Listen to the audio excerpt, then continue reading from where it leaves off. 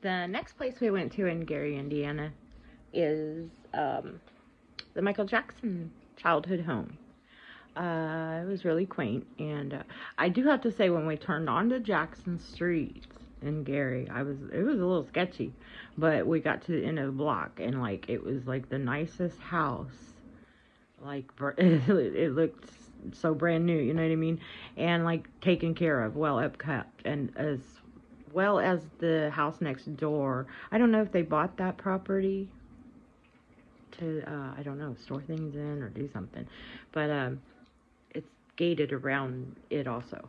So, but anyway, there were a few people there looking. So I wasn't a big fan of Michael Jackson, but a lot of people were. So I thought I would show that. Enjoy. At Michael Jackson's childhood home. Hard to believe 9 kids fit in there. Pretty cool.